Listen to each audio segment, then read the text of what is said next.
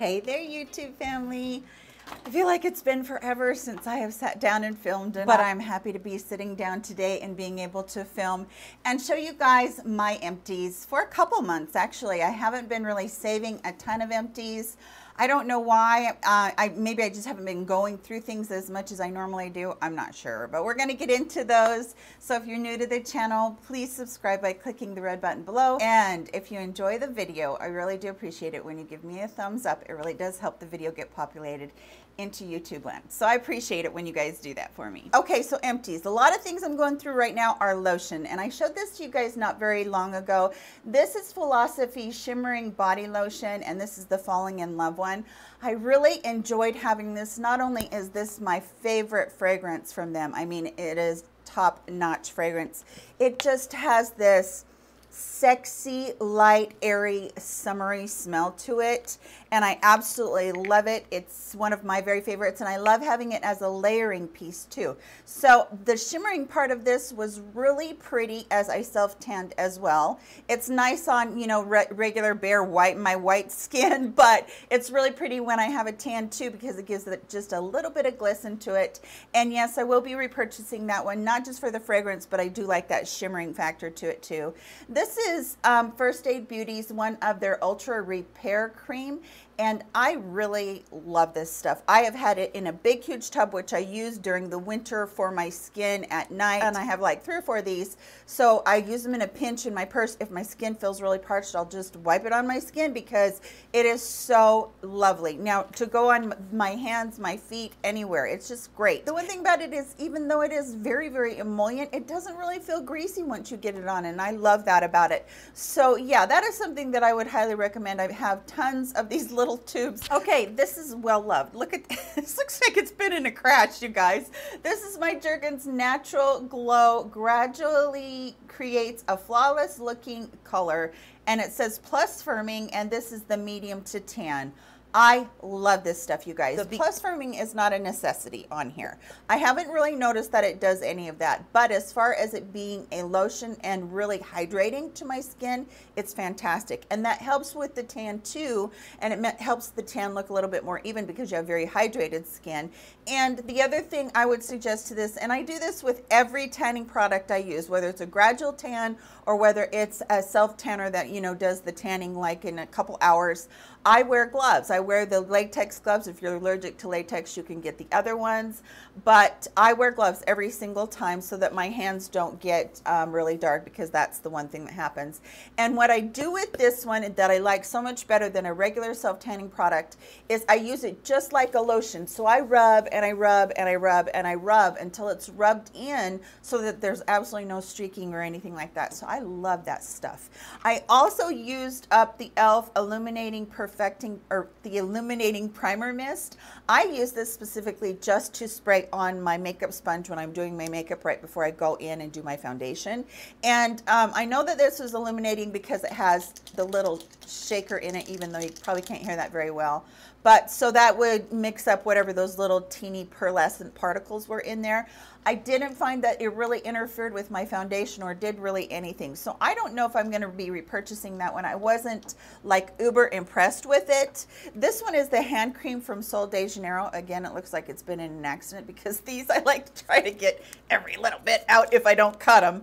But anyway, this one smells really good. It's just like the Boom Boom cream, and it's just like the Brazilian Crushed Body Mist. It has that same fragrance. It's lovely. However, I don't think that this is a product that I will be repurchasing just because it wasn't as hydrating as I like. At my age, my hands show up a lot of, you know, if I have dehydration or, you know, that kind of thing. So my hands, I really try hard to keep extremely hydrated because I feel like that shows my age a little bit more, if that makes any sense. But yeah, this is probably one that I probably won't be repurchasing. It's a little too expensive for not enough payoff for me. This one I got in the back of my drawer, and I've had this for such a long time. This is from Smashbox, and this is just about used up. It's not quite used up. This is called the Halo Hydrating Powder. I haven't had this for 15 years, but I learned about this for about 15 years ago, and I used to love this. But again, your skin changes so much through the years that I was able to wear this before, and I can't wear it now. I went and I tried to use it as just, you know, a foundation powder, which is actually what it's meant to do, but I couldn't use it because it was just too dry. But if you wanted a setting powder that has a little bit of hydration in it, this is a good one. You do twist that up just a little bit, you know, and it shaves off just the perfect amount of powder in there, and that's how that works. And it was a great powder when I was quite a bit younger, but now it's a powder that I'm not really happy with. So I'm probably not going to be repurchasing that one. Okay, so the Milani Make It Last Setting Mist. I used up one of these little trial size one of these. I think this is a trial size, pretty sure. Anyway, the only gripe I had about this, it was a fine product as far as setting down my makeup. I didn't have any problems with that, but the mist thing, it squirted like crazy, so you got droplets all over your face. So I was very disappointed in that. Not disappointed in product, but when you can't use the product the correct way, then it's disappointing. I used up my Catrice Prime and Fine eyeshadow primer, and they have discontinued this, and I am so upset about this. They brought out a couple of new ones, which I don't even like from them, but this one was just perfect because it had that opacity that you could use on your eyelids, and it would take care of any redness or veins or anything that showed through there, and whatever eyeshadow you put on, it would help just to pop. Plus, it never budged. It was so good. So I may get on Amazon and see if I can find another couple of these and just grab them up before they're completely gone. But yeah, Catrice doesn't have that anymore, and it's kind of sad. Okay, from Drunk Elephant, I had a little one of these, the baby facial, the Sukari baby facial. This is a beautiful product. I'm not going to diss it in any way, shape, or form, but I want to tell you that I did a dupes video where I compared this to the Ordinary's AHA BHA peel, and I'll throw up right here the prices for those.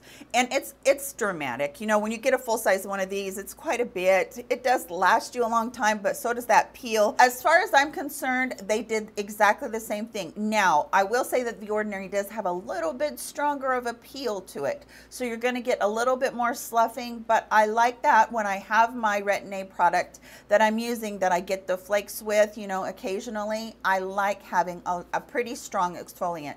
So even though I think this is a lovely product, and I don't have anything against Drunk Elephant, as you know, their products, their company, I think they do a really good job, I just feel like it's a little overpriced for what you get and the results you get in the end.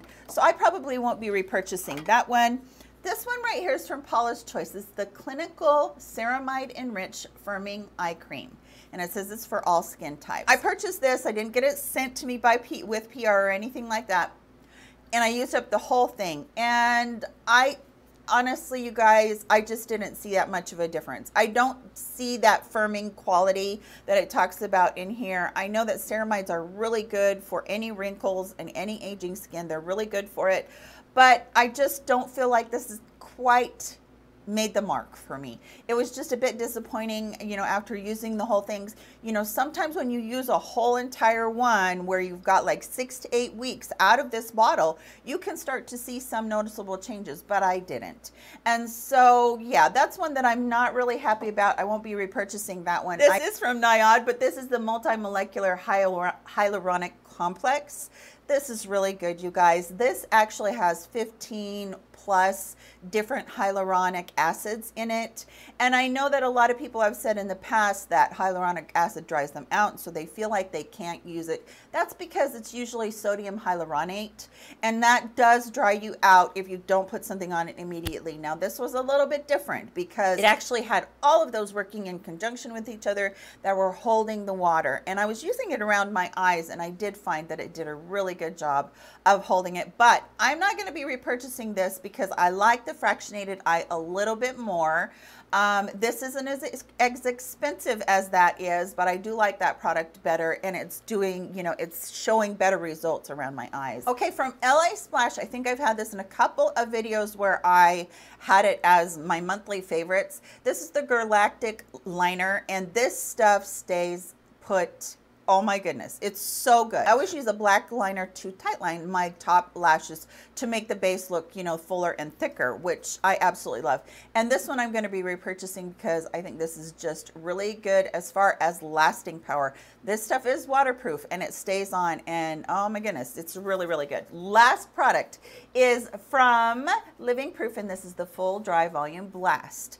I like this a lot. I have this and I had the smaller one, and I do like it. However, I feel like I didn't need an extra volume product in addition to a dry shampoo. I actually like having a dry shampoo because it does kind of the same thing. You lift up your hair, you give it a good zhuzh, and you've got all kinds of, you know, either replenishing of what your hair looks like for the day or giving it volume. So even though I did enjoy this, I'm probably not going to be repurchasing it just because I do like dry shampoo, I think, a little bit better. Plus the price of this is a little bit more steep. So take that for what it's worth. If it's a product that you love, I don't blame you because it's a really good product. I just didn't see the need for an extra product in addition to dry shampoo. All right, you guys, that's it for today's video. I know I went through these quite fast, so if you have any questions about them, please let me know in the comment section below. Don't forget to please give me that thumbs up if you wouldn't mind before you go today. I do appreciate that. I hope you are all in good health, and I will see you guys all in my very next video.